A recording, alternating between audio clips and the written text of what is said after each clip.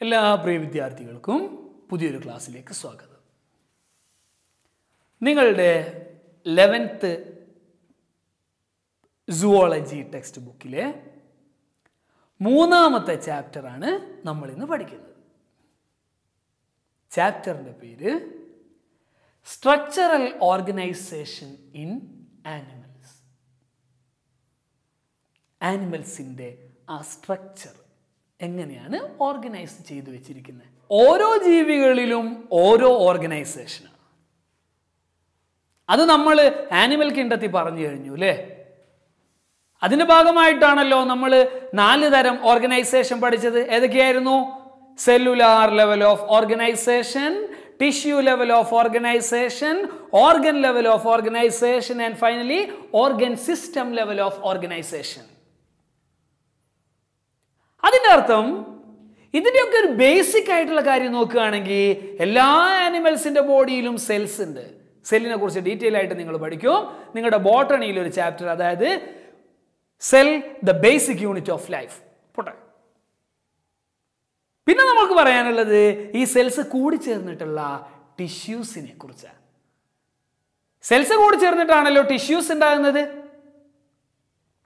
നമ്മുടെ ബോഡിയിൽ സെല്ലുകൾ വെറുതെ നമ്മുടെ ബോഡി നിറയെ സെല്ലുകൾ അട്ടി വെച്ചിരിക്കുകയല്ല, അതൊരു പ്രത്യേക രീതിയിലാണ് വെച്ചിരിക്കുന്നത്. നമ്മുടെ ബോഡിയിൽ organ system level of organisation ഉണ്ട് ഇല്ലേ? ആ ഓർഗൻ സിസ്റ്റം എങ്ങനെ ഉണ്ടാക്കിയിരിക്കുന്നത്? ഓർഗൻസിനെ കൊണ്ട്. ഓർഗൻസ് എങ്ങനെ ഉണ്ടാക്കിയിരിക്കുന്നത്? ടിഷ്യൂസിനെ കൊണ്ട്. ടിഷ്യൂസോ സെൽസിനെ കൊണ്ട്. സോ നമ്മൾ ആദ്യം ഈ ചാപ്റ്ററിൽ ഡിസ്കസ് ചെയ്യാൻ പോകുന്നത് ടിഷ്യൂസിനെ കുറിച്ചാണ്. ടിഷ്യൂ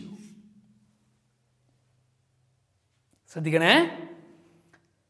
നമ്മുടെ ബോഡിയിൽ സെല്ലുകൾ ടിഷ്യൂസ് ആയിട്ടാണ് അറേഞ്ച് ചെയ്തത്. ഓക്കെ. അതിനുമുമ്പ് ഒരു കാര്യം കൂടെ, ഈ ചാപ്റ്ററിൽ നമുക്ക് NCERT സിലബസ് പ്രകാരം നമുക്ക് പഠിക്കാനുള്ളത് ഒന്ന് ടിഷ്യൂസിനെ കുറിച്ച്, മറ്റൊന്ന് ഒരു ആനിമലിനെ കുറിച്ചാണ്. അത് കോക്രോച്ച് അല്ലേ, കൂറ. ഓക്കെ, നമുക്ക് ആദ്യം ടിഷ്യൂസിനെ കുറിച്ച് പറയാം. 2 ആനിമൽസിന് എക്സാമ്പിൾസ് ഞാൻ എടുക്കുന്നു. ഒന്ന് നമ്മുടെ എപ്പോഴും നമ്മൾ കാണുന്ന ഒരു ഉറുമ്പ്, വല്ലപ്പോഴും നമ്മൾ കാണുന്ന ഒരു ആന. ആനയെയും ഉറുമ്പിനെയും നമ്മൾ എടുത്താൽ ഇതിൽ ആർക്കാണ് വ്യത്യസ്ത തരം ടിഷ്യൂസ് ഉണ്ടാകുക? വ്യത്യസ്ത തരം എന്ന് പറഞ്ഞാൽ അറിയാലോ, ടൈപ്പ്. ആന വലിയൊരു ജീവിയാണ് അല്ലേ, ഉറുമ്പ് ചെറുതാ. സ്വാഭാവികമായിട്ട് ആർക്കായിരിക്കും? ആനയ്ക്ക് എന്ന തെറ്റിദ്ധാരണ വേണ്ട. എന്നാ ചെറിയ ഉറുമ്പിനാണോ? അല്ല. All animals are composed of 4 types of tissues. എത്ര? 4 types ഓഫ് ടിഷ്യൂസ്. മലയാളത്തിൽ ടിഷ്യൂസിന് നമ്മൾ കലകൾ എന്നാ പറയാ, കല. സോ ഇവിടെ നമുക്ക് 4 തരം ടിഷ്യൂസ് ആണ് ആനിമൽസിന്റെ ബോഡിയിൽ ഓർഗനൈസ് ചെയ്ത് വെച്ചിരിക്കുന്നത്. ഏതൊക്കെയാന്ന് നോക്കാലോ. ഒന്നാമത്തത്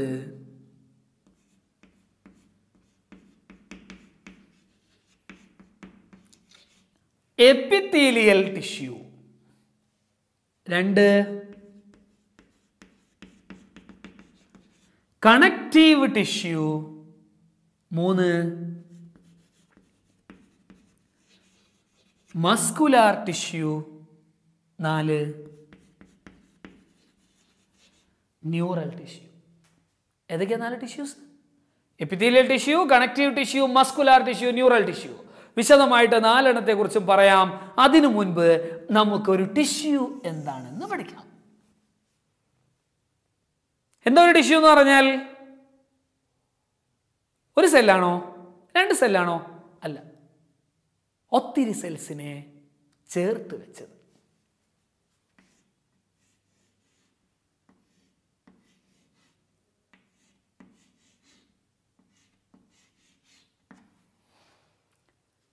നിങ്ങളുടെ വീട്ടിൽ, നിങ്ങളിരിക്കുന്ന റൂമിൽ ആ ചുമരുകളൊന്ന് നോക്കൂ. അതുണ്ടാക്കിയിരിക്കുന്നത് എന്തിനെ കൊണ്ടാ? സാധാരണ വീടുകളിൽ കല്ല് വെച്ചാണ് ഉണ്ടാക്കുക അല്ലേ? തൽക്കാലം ഞാൻ ഒരു ടിഷ്യൂ ഒരു ചുമരായിട്ട് സങ്കല്പിക്കുന്നു. നിങ്ങളും അങ്ങനെ സങ്കല്പിച്ചോളൂ. അപ്പോൾ ഒരു ചുമരുണ്ടാക്കിയിരിക്കുന്ന എന്തിനെ കൊണ്ടാ? ഒത്തിരി കല്ലുകൾ ചേർത്ത് വെച്ച്. ശരിയല്ലേ? ആ കല്ലുകൾ വ്യത്യസ്തമായിരിക്കുമോ? ഒരു സ്ഥലത്ത് ചെങ്കല്ല്, തൊട്ടപ്പുറം കരിങ്കല്ല്, അതിനപ്പുറം ഇഷ്ടിക, പിന്നെ ഹോളോ ബ്രിക്സ്, അങ്ങനെ മിക്സ് ആയിട്ടാണോ വെക്കുന്നത്? അല്ല, ഒരു ചുമരിലെ കല്ലുകളെല്ലാം ഒരുപോലെയാണ്. ശരിയല്ലേ? ഇനി ഞാൻ ഒരു കാര്യം കൂടെ ചോദിക്കട്ടെ. ആ ചുമരിലെ കല്ലുകൾ പരസ്പരം കൂട്ടിമുട്ടാറുണ്ടോ? ഒരു ചുമരിലെ കല്ലുകൾ പരസ്പരം കൂട്ടിമുട്ടാറുണ്ടോ? പിന്നെ കൂട്ടിമുട്ടാതെ നിൽക്കുമോ അത്? ആ, നിൽക്കും. എങ്ങനെയാ? ആ കല്ലുകൾക്കിടയിൽ സിമന്റ് ഉണ്ട്. ശരിയല്ലേ? അതിൻ്റെ അർത്ഥം ഇവിടെ കല്ലുകൾ കൂട്ടിമുട്ടുന്നില്ല. ഇനി നമുക്ക് ടിഷ്യൂലോട്ട് വരാം. A tissue is a group of similar cells. ഒരുപോലെയുള്ള സെല്ലുകളുടെ group. Along with intercellular substances. നോക്കൂ, സെല്ലുകൾക്കിടയിൽ സബ്സ്റ്റൻസസ് കാണാം. A group of similar cells along with intercellular substances. Inter എന്ന് പറഞ്ഞാൽ ഞാൻ കഴിഞ്ഞ ചാപ്റ്റർ, അതായത് ക്ഷമിക്കണം, ഒന്നാമത്തെ ചാപ്റ്റർ അല്ല, രണ്ടാമത്തെ ചാപ്റ്റർ ആനിമൽ കിങ്ഡം ഞാൻ പറയുന്ന സമയത്ത് ഇന്റർ സെല്ലുലാറും ഇൻട്രാ സെല്ലുലാറും എക്സ്ട്രാ സെല്ലുലാറും പറഞ്ഞിട്ടുണ്ട്. എന്തായിരുന്നു ഇന്റർ എന്ന് പറഞ്ഞാൽ? ഇടയിൽ. നോക്കൂ, സെല്ലുകൾക്കിടയിൽ. സെല്ലുകൾക്കിടയിൽ ഉണ്ടാകുന്ന സബ്സ്റ്റൻസസിനെ വിളിക്കുന്ന പേരാണ് ഇന്റർ സെല്ലുലാർ സബ്സ്റ്റൻസസ്. ഇവിടെ നമുക്ക് ഒരുപോലെയുള്ള സെല്ലുകൾ. ഓക്കെ, അതോടൊപ്പം തന്നെ അലോങ് വിത്ത്, അവരുടെ കൂടെ എന്തുകൂടെ ഉണ്ട്? ഈ പറഞ്ഞിരിക്കുന്ന ഇന്റർ സെല്ലുലാർ സബ്സ്റ്റൻസസ്. മാത്രമല്ല, and they perform particular functions. അവർ ചില പ്രത്യേക ജോലികൾ ചെയ്യുന്നു. ആര്? ഈ പറഞ്ഞിരിക്കുന്ന ടിഷ്യൂസ്. മനസ്സിലായോ? A tissue is a group of similar cells along with intercellular substances and they perform particular functions. ഇതിനെയാണ് നമ്മൾ ഒരു ടിഷ്യൂ എന്ന് വിളിക്കുന്നത്. ഒരു കൂട്ടം സെല്ലുകളെ സെല്ലുകൾക്കിടയിലുള്ള സബ്സ്റ്റൻസുമായി ചേർത്ത് വെച്ച് പ്രത്യേക ജോലികൾ ചെയ്യുമ്പോൾ അതിനെയാണ് നമ്മൾ ടിഷ്യൂ എന്ന് വിളിക്കുന്നത്. മലയാളത്തിൽ കല. 4 തരം ടിഷ്യൂസിനെ കുറിച്ച് പറഞ്ഞു. ഏതൊക്കെയായിരുന്നു? ഒന്ന്, എപ്പിത്തീലിയൽ ടിഷ്യൂ. മലയാളത്തിൽ നിങ്ങൾ പഠിച്ചിട്ടുണ്ടാവും, മലയാളം മീഡിയം പഠിച്ചു വന്ന ആളുകൾ. ആവരണകല. എന്താ? ആവരണകല. കണക്റ്റീവ് ടിഷ്യൂ, യോജക കല, കണക്റ്റീവ്. മസ്കുലാർ ടിഷ്യൂ, എന്താ? പേശികല. അല്ലേ? തെറ്റിദ്ധരിക്കണ്ടേ, ഞാൻ ഇങ്ങനെ ആക്കിയപ്പോ ഇവിടെ മാത്രമേ മസിലുള്ളൂ എന്നല്ല. അതൊക്കെ വിശദമായിട്ട് നമ്മൾ പഠിക്കും. ന്യൂറൽ ടിഷ്യൂ അഥവാ നാഡീകല, ന്യൂറോണുകളുടെ ആ ഗ്രൂപ്പ്. മനസ്സിലായോ? വിശദമായിട്ട് നമ്മൾ അതിനെക്കുറിച്ചൊക്കെ എക്സ്പ്ലെയിൻ ചെയ്തു പോകും. എന്തായാലും എല്ലാ ആനിമൽസിൻ്റെ ബോഡിയിലും 4 തരം ടിഷ്യൂസേ ഉള്ളൂ. Okay, enough. ഇനി നമുക്ക് ഇതിലെ ഓരോ ടിഷ്യൂസിനെ കുറിച്ച് പറയാം. ഏതായിരുന്നു ആദ്യത്തെ tissue? Epithelial tissue. Epithelial tissue എന്ന് പറയുമ്പോൾ ആ പേരിലുണ്ട്, ഞാൻ നേരത്തെ പറഞ്ഞു, ആവരണകല. ആവരണം ചെയ്യാന്ന് പറഞ്ഞാൽ എന്താ? നമുക്കറിയാം, പൊതിഞ്ഞു നിർത്തുക അല്ലേ? ഉദാഹരണത്തിന് ഒരവയവം,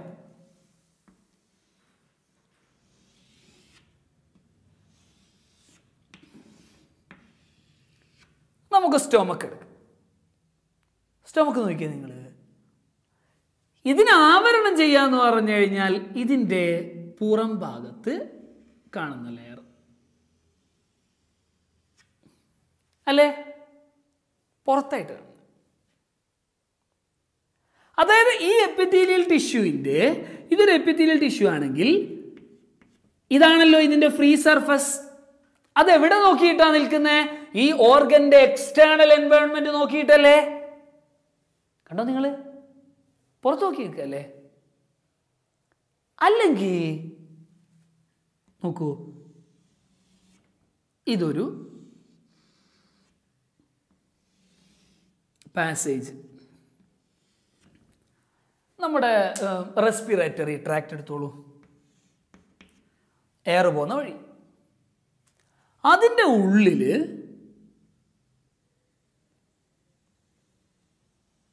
കണ്ടോ, അതിൻ്റെ ഉള്ളിൽ എപ്പിത്തീലിയൽ ടിഷ്യൂ ഉണ്ട്. എവിടെ? ഉള്ളിലായിട്ട്. ആ എപ്പിത്തീലിയൽ ടിഷ്യൂവിന്റെ എക്സ്റ്റേണൽ ഫ്രീ സർഫസ് എന്ന് പറയുന്നത് ഈ കാണുന്നതല്ലേ? ഈ കാണുന്ന ഫ്രീ സർഫസ് ഇതിന്റെ എക്സ്റ്റേണൽ എൻവയോൺമെന്റ് ആണോ നോക്കുന്നത്, ഉള്ളിലാണോ നോക്കുന്നത്? ഉള്ളിൽ അല്ലേ? Okay. So epithelial ടിഷ്യൂസിന്റെ free surface ആ ഓർഗന്റെ എക്സ്റ്റേണൽ എൻവയോൺമെന്റിനെയോ അല്ലെങ്കിൽ അതിൻ്റെ ബോഡി ഫ്ലൂയിഡ്സിനെ, അതിൻ്റെ ഉള്ളിലുള്ള ഭാഗത്തെയോ ആയിരിക്കും നോക്കി നിൽക്കുന്നത്. ക്ലിയർ അല്ലേ ഞാൻ പറഞ്ഞേ? അതോടൊപ്പം തന്നെ ഇവരെന്തായിട്ടാണ് പ്രവർത്തിക്കുന്നത്? എക്സ്റ്റേണലി നോക്കി നിൽക്കുന്നതിനെ നമുക്ക് കവറിങ് എന്ന് വിളിക്കാം. എന്നാൽ ഉള്ളിലുള്ളതിനെയോ? That is lining. That is lining. അപ്പോൾ ഇത് കവറിങ്, ഇത് ലൈനിങ്. എപ്പിത്തീലിയൽ ടിഷ്യൂസ് അവര് ബോഡി പാർട്സിൻ്റെ ബോഡി പാർട്സിലെ എക്സ്റ്റേണൽ ഭാഗത്തെയും അതുപോലെ ഇന്റേണൽ ലൈനിങ് ആയിട്ടും ആക്ട് ചെയ്യുന്നു. Covering and lining. വ്യക്തമാണോ പറഞ്ഞേ? യെസ്. ഇനി ഇതെങ്ങനെ കാണാൻ നോക്കുക. Epithelial tissues പലതരത്തിലുണ്ട്. നമുക്ക് ഒരു എപ്പിത്തീലിയൽ ടിഷ്യൂസിനെ ഒന്ന് ക്ലാസിഫൈ ചെയ്യാം. Okay. Epithelial tissues can be classified into two. ഒന്ന് നോക്കൂ, സിമ്പിൾ എപ്പിത്തീലിയം, മറ്റൊന്ന് കോമ്പൗണ്ട് എപ്പിത്തീലിയം. ഏതൊക്കെയാ? Simple epithelium, compound epithelium. Simple epithelium എന്ന് പറഞ്ഞാൽ എന്താണെന്നറിയോ? എപ്പിത്തീലിയൽ സെല്ലുകളെ ഒരു ലെയറിൽ നിരത്തി വെച്ചിരിക്കുക. ഒറ്റ ലെയർ. ഈ കാണുന്നത് എപ്പിത്തീലിയൽ സെൽസ് ആണെന്ന് കരുതുക. അതിന് നമ്മൾ ഒരു ലെയറായിട്ട് നോക്കൂ, ഇങ്ങനെ ഒരു ലെയറായിട്ട് വെച്ചു. അപ്പോൾ ഇവിടെ എത്ര സെൽസ് ഉണ്ട്? എത്ര ലെയർ ഉണ്ട്? ഒറ്റ ലെയറല്ലേ കാണുന്നുള്ളൂ. ഇതിനെയാണ് നമ്മൾ സിമ്പിൾ എപ്പിത്തീലിയം എന്ന് പറയുന്നത്. ഓക്കെ. എന്നാൽ എപ്പിത്തീലിയൽ സെല്ലാണ് ഈ കാണുന്നത്. ഒരു സിമ്പിൾ ലെയർ, ഒറ്റ ലെയർ, അതിനു മേലെ വേറൊരു ലെയർ, അതിനു മേലെ വേറൊരു ലെയർ, ഇങ്ങനെ ലെയറുകളായിട്ട് ഒന്നിലധികം ലെയറുകൾ കാണുന്നുണ്ടെങ്കിൽ അതിനെ വിളിക്കാം compound epithelium. So simple epithelium എന്ന് പറഞ്ഞാൽ എന്താ? It is made up of single layer of epithelial cells. എന്താ? It is made up of single layer of epithelial cells. അതിനെ വിളിക്കുന്ന പേരാണ് സിമ്പിൾ എപ്പിത്തീലിയം. എന്നാൽ more than one epithelial cells ആണെങ്കിൽ, cell layer ആണെങ്കിൽ, അതിനെ നമുക്ക് വിളിക്കാം കോമ്പൗണ്ട് എപ്പിത്തീലിയം. മനസ്സിലായോ? ഓക്കെ. ഇനി based on the structure and function, simple epithelium can be divided into three. Three. നോക്കൂ. First one, squamous epithelium,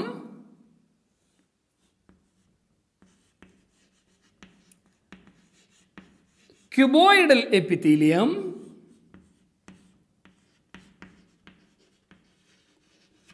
columnar epithelium. മൂന്നെണ്ണം. ഏതൊക്കെയാ? ഒന്ന് squamous epithelium, second one cuboidal epithelium, third one columnar epithelium. മനസ്സിലായോ?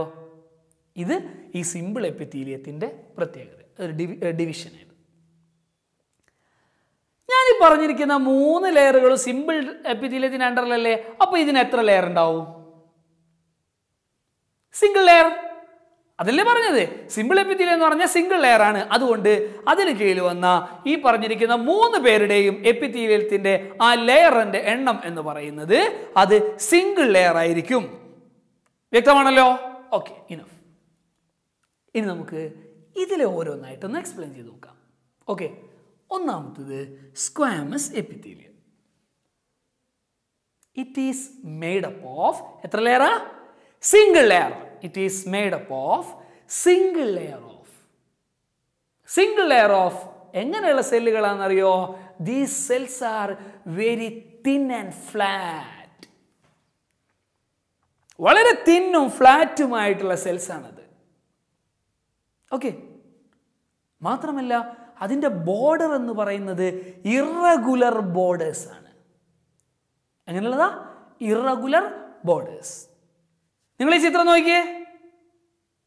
ഈ ചിത്രത്തിൽ എങ്ങനെയാണ് കൊടുത്തിരിക്കുന്നത്? അതിൻ്റെ ബോർഡേഴ്സ് ഒന്ന് നോക്കിയേ. നിങ്ങൾ എങ്ങനെയുള്ളത്? വളരെ ഇറഗുലർ ആയിട്ടുള്ള ബോർഡർ, അല്ലാതെ നമ്മൾ സ്കെയിൽ വെച്ച് മുറിച്ച പോലെ ഒന്നുമില്ല. മാത്രമല്ല വളരെ തിന്നതല്ലേ, ശരിയല്ലേ? ഓക്കെ, മനസ്സിലായല്ലോ പറഞ്ഞേ. So it is made up of single layer of thin flat and irregular borders. വ്യക്തമാണോ പറഞ്ഞേ? യെസ്. എന്താ സ്ക്വാമസ് എപ്പിത്തീലിയത്തിൻ്റെ ജോലി എന്നറിയോ? ഇതെവിടെ കാണുമെന്നറിയോ? ആദ്യം അത് പറയാം. നിങ്ങൾ ചെറിയ ക്ലാസ്സുകളിൽ പഠിച്ചിട്ടില്ലേ ആൽവിയോളയെ കുറിച്ച്? മലയാളത്തിൽ വായു അറകൾ എന്ന് പറയും. ആൽവിയോളൈ. ഇതിൻ്റെ ഉള്ളിൽ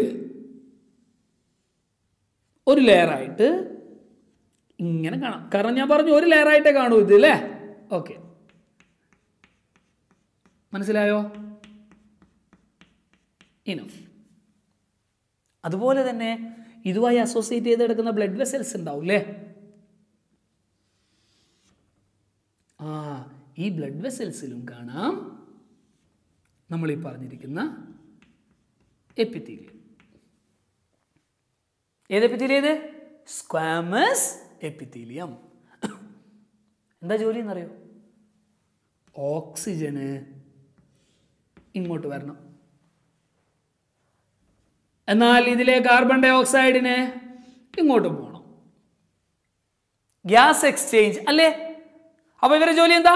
ഗ്യാസ് എക്സ്ചേഞ്ച്. പക്ഷെ നിങ്ങൾ അങ്ങനെ പഠിക്കരുതേ. ഏത് മെത്തേഡിലൂടെയാണോ ഗ്യാസ് എക്സ്ചേഞ്ച് നടക്കുന്നത് ആ മെത്തേഡ്, ആ പ്രോസസ് നിങ്ങൾ പഠിച്ചു വെക്കണം. ഏതാത്? That is diffusion. എന്താ?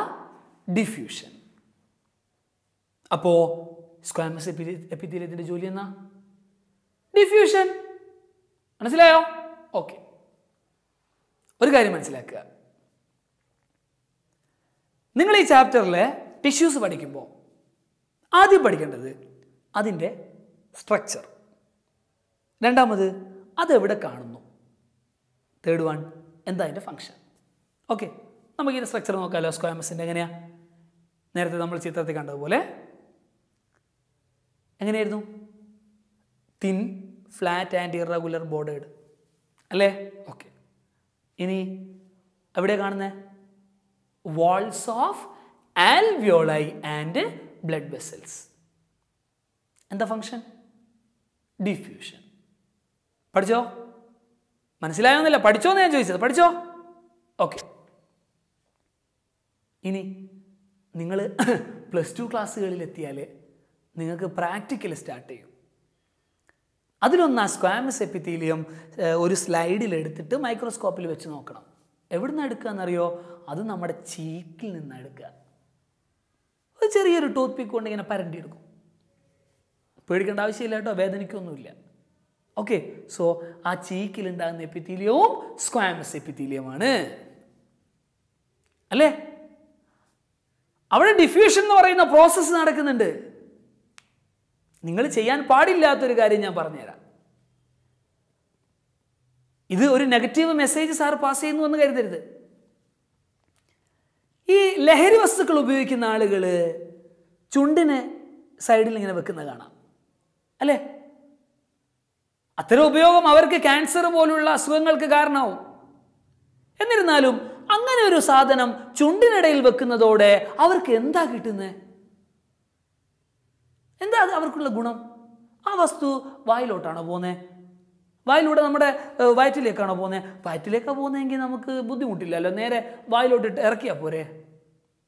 അല്ല, അത് നമ്മുടെ ഇവിടെയുള്ള എപ്പിത്തീലിയം, ആ ചുണ്ടിനുള്ളിലുള്ള ആ എപ്പിത്തീലിയം എന്ന് പറയുന്നത് ഏതായിരുന്നു? സ്ക്വാമസ് എപ്പിത്തീലിയമാ. അതുകൊണ്ട് അവിടെ വെച്ച് സിമ്പിളായിട്ട് ഈ പറഞ്ഞ കാര്യങ്ങളെ അബ്സോർബ് ചെയ്ത്, ഏതായിരുന്നു മെത്തേഡ്? ഡിഫ്യൂഷൻ. ഇവിടെ നടന്ന അതേ പ്രോസസ്സിലൂടെ അവിടെ ബ്ലഡിലേക്ക് ഈ പറഞ്ഞ സാധനങ്ങൾ ഡിഫ്യൂസ് ചെയ്ത് വരുന്നു. മനസ്സിലായോ? ഓക്കെ. സോ ഇവരുടെ ഫംഗ്ഷൻ ഡിഫ്യൂഷൻ. ക്ലിയർ ആണോ? Enough. So this is about squamous epithelium. Next one, cuboidal epithelium. ഏതാ? cuboidal. അപ്പോൾ it is made up of എത്ര ലെയറാ? എത്ര ലെയർ ഉപയോഗിച്ചുകൊണ്ടായിരുന്നു ഇത് ഉണ്ടാക്കിയിരിക്കുന്നത്? സിമ്പിൾ എപ്പിത്തീലിയത്തിൽപ്പെട്ട എല്ലാവരുടെയും ലെയറുകളുടെ എണ്ണം 1 ആണ്. അതുകൊണ്ട് നമുക്ക് പറയാം it is made up of single layer of എത്ര? Single layer. ഒരു ലെയർ മാത്രമാണ് ഇവിടെ ഉള്ളൂ. ഇനി ഈ സെല്ലുകൾ എങ്ങനെയാണെന്നറിയോ? എങ്ങനെയുള്ള സെല്ല് കൊണ്ടാണ് ടിഷ്യൂ ഉണ്ടാക്കിയെന്നറിയോ? ക്യൂബ് പോലുള്ള സെല്ലുകൾ. It is made up of single layer of cube like cells. എങ്ങനെയുള്ള cells? Cube like cells. Okay, നോക്കൂ നിങ്ങൾ ഈ ചിത്രത്തിൽ എങ്ങനെയുള്ളത്. ആ ചിത്രം കണ്ടാൽ നിങ്ങൾക്കറിയാം, ആ റോസ് കളറിൽ കാണിക്കുന്ന അത് ആ ടിഷ്യൂ ആണ്. Cuboidal epithelium എങ്ങനെയുള്ളത്? ഓരോ ക്യൂബ് പോലുള്ള സെല്ലുകൾ ചേർത്ത് വെച്ചാണ് ഉണ്ടാക്കിയിരിക്കുന്നത്. എത്ര ലെയർ? ഒറ്റ ലെയർ. മനസ്സിലായോ? ഓക്കെ. എവിടെ ഇത് കാണുകയെന്നറിയോ? സാധാരണ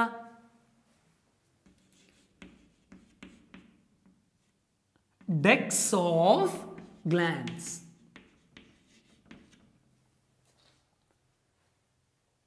എന്താ മക്കളെ ഗ്ലാൻഡ് എന്ന് പറഞ്ഞാൽ? ഗ്ലാൻഡ്, സലൈവറി ഗ്ലാൻഡ്, ഗ്രന്ഥികൾ അല്ലേ? സലൈവറി ഗ്ലാൻഡ് എന്ന് പറഞ്ഞാൽ ഉമിനീർ ഗ്രന്ഥി, ലിവർ, ഇങ്ങനെയുള്ള ശരീരത്തിലെ ചില ഗ്രന്ഥികളുണ്ട്, ഗ്ലാൻഡുകളുണ്ട്. അതിലാണ് ഞാൻ ഈ പറഞ്ഞിരിക്കുന്ന അവരുടെ ഡക്റ്റ്. ഉദാഹരണം നോക്കിയാൽ നിങ്ങൾ, ഇതാണ് അതിൻ്റെ ഡക്റ്റ് എന്ന് കരുതുക. ഈ ഡക്റ്റിനകത്ത് കാണാം നിങ്ങൾക്ക്, കണ്ടോ?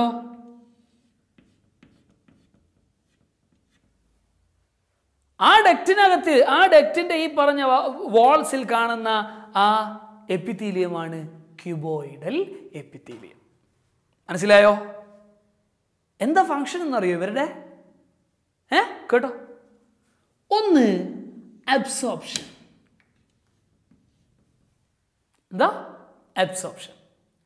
Second one secretion. Absorption, second one secretion. So അവിടെ രണ്ട് തരം ഫങ്ഷൻസ് ആണ് നടക്കുന്നത്, അബ്സോർപ്ഷൻ ആൻഡ് സെക്രീഷൻ. വ്യക്തമാണോ? ഇതുമായി ബന്ധപ്പെട്ട ഒരു അഡീഷണൽ പോയിന്റ് ഞാൻ പറയട്ടെ, ശ്രദ്ധിക്കൂ. നിങ്ങൾ നെഫ്രോണിനെ കുറിച്ച് പഠിച്ചിട്ടുണ്ടല്ലോ ചെറിയ ക്ലാസ്സുകളിൽ.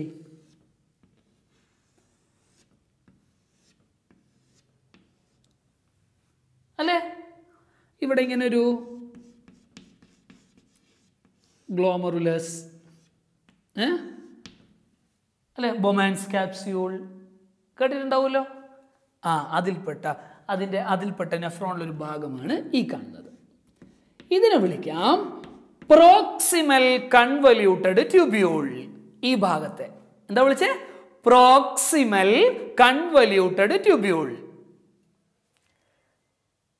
ഈ പ്രോക്സിമൽ കൺവല്യൂട്ടഡ് ട്യൂബ്യൂളിൽ കാണുന്ന ടിഷ്യൂ എങ്ങനെയാണെന്നറിയോ? ഏത് ടിഷ്യൂ ആണെന്നറിയോ? ക്യൂബോയിഡൽ എപ്പിത്തീലിയാണ്. നമ്മൾ ഈ പറഞ്ഞതുപോലെ ക്യൂബോയിഡൽ എപ്പിത്തീലിയം തന്നെ ഇവിടെ ഉള്ള. ഇതിന്റെ ഫ്രീ സർഫസിലില്ലേ, നോക്കൂ നിങ്ങൾ, ചെറിയ മൈക്രോവില്ലൈ. So നെഫ്രോണിലെ proximal convoluted ട്യൂബ്യൂളിലെ cuboidal എപ്പിത്തീലിയത്തിന്റെ free സർഫസിൽ എന്തുണ്ട്? മൈക്രോവില്ലൈ. മനസ്സിലായോ? ഓക്കെ. വ്യക്തമാണോ പറഞ്ഞത്? ക്യൂബ് ലൈക്ക് സെൽസ് കൊണ്ടാണ് ഇത് ഉണ്ടാക്കിയിരിക്കുന്നത്. കാണുന്നത് ducts of glance, function absorption and secretion. അതുപോലെ പ്രോക്സിമൽ കൺവല്യൂട്ടർ ട്യൂബ്യൂളിലെ ക്യൂബോയിഡൽ എപ്പിത്തീലിയത്തിൻ്റെ ഫ്രീ സർഫസിൽ മൈക്രോവില്ലയുണ്ട്. Okay, enough. ഇത്രയാണ് പ്രോക്സിമൽ കൺവല്യൂട്ടർ ക്യൂബോയിഡൽ എപ്പിത്തീലിയത്തെ കുറിച്ച് പറയാനുള്ളത്. ഇതിൽ മൂന്നാമത്തെ എപ്പിത്തീലിയമാണ് ക്യൂബോയിഡൽ കോളംനാർ എപ്പിത്തീലിയം. ഏതാ? Columnar epithelium. പേരിലുണ്ട്. എന്താ അത്? ഇതുണ്ടാക്കിയിരിക്കുന്നത് എത്ര ലെയർ സെൽസ് ഉപയോഗിച്ചുകൊണ്ടാണ്? Single layer. എങ്ങനെയുള്ള സെൽസ് ആണെന്നറിയോ? ദാ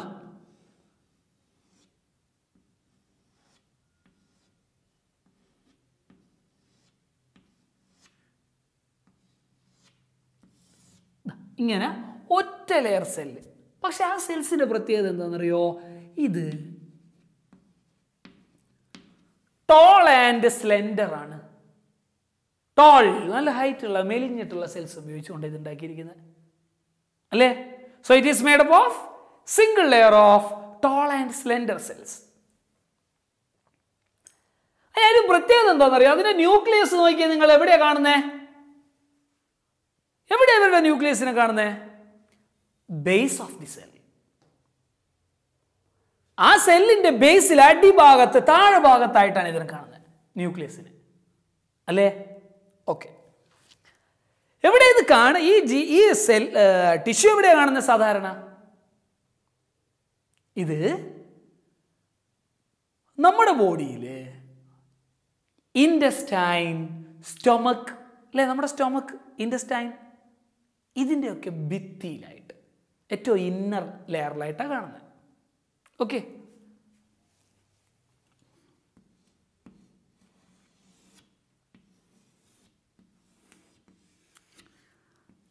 സ്റ്റൊമക്ക് ഇതിൻ്റെ ഇന്നറിൽ നോക്കൂ നിങ്ങൾ. ഇവിടെയൊക്കെയുള്ള cells എങ്ങനെയുള്ളത്? Tall and slender cells അല്ലേ? കണ്ടോ? ഇതിനെയാണ് നമ്മൾ എന്തെന്ന് വിളിക്കുന്നത്? കോളംനാർ എപ്പിത്തീലിയം എന്ന് വിളിക്കുന്നത്. എന്താ ഇവരുടെ ഫങ്ഷൻ എന്നറിയോ?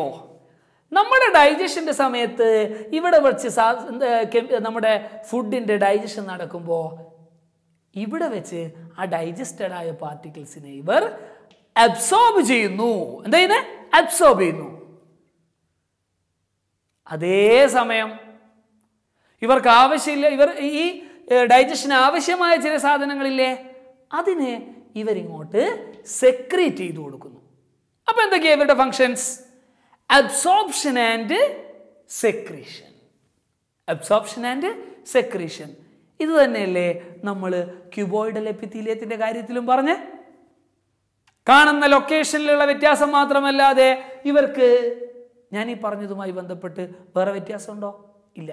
ഇവിടെയും അബ്സോർപ്ഷൻ ആൻഡ് സെക്രീഷൻ അല്ലേ? സോ നമ്മൾ പറഞ്ഞു വന്നത് columnar epithelium. Okay, this is about columnar epithelium. ആദ്യം ഞാൻ പറഞ്ഞു അതിൻ്റെ സ്ട്രക്ചർ, ടോൾ ആൻഡ് സ്ലെൻഡർ. എവിടെയാണ് കാണുന്നത്? Stomach, walls of stomach and intestine. എന്താ function? Absorption and secretion. Enough. So ഒന്നുകൂടെ നമുക്ക് എപ്പിത്തീലിയത്തെ കുറിച്ച് പറയാം. A simple epithelium is made up of single layer of epithelial cells. It can be divided into squamous epithelium, cuboidal epithelium, columnar epithelium. Thin, flat, irregular bordered cells കൊണ്ട് ഉണ്ടാക്കിയിരിക്കുന്ന tissue. കാണുന്നത് നമ്മൾ പറഞ്ഞു walls of alveoli and their blood vessels, function diffusion. Cuboidal, cube-like cells in the single layer. കാണുന്നത് ducts of glance, function absorption secretion. പക്ഷെ അവിടെ ഒരു exceptional case പറഞ്ഞിട്ടുണ്ട്. നെഫ്രോണിലെ പ്രോക്സിമൽ കൺവല്യൂട്ടറി ട്യൂബ്യൂളിൽ കാണുന്നതിൻ്റെ ഫ്രീ സർഫസിൽ എന്തുണ്ട്? മൈക്രോവില്ലായി. Okay, then columnar epithelium tall and slender cells ആണ്, nucleus ബേസിലാണുള്ളത്, കാണുന്നത് സ്റ്റൊമക്കിലും ഇൻറ്റസ്റ്റൈനിലാണ്, function absorption and secretion. വ്യക്തമാണല്ലോ. So this is about simple epithelium. ഇതിലെ കുറച്ച് കാര്യങ്ങൾ കൂടെ നമുക്ക് ഡിസ്കസ് ചെയ്യാനുണ്ട്. അത് നമുക്ക് സിമ്പിൾ എപ്പിത്തീലിയത്തിൽപ്പെട്ട തന്നെ ഇവിടെ നമ്മൾ മെൻഷൻ ചെയ്യാത്ത ഇവരിൽപ്പെട്ട 2 പേരെക്കുറിച്ച് നമുക്കിത് പറയാനുണ്ട്. അത് നമുക്ക് അടുത്ത ക്ലാസ്സിൽ ഡിസ്കസ് ചെയ്യാം. Okay, thank you.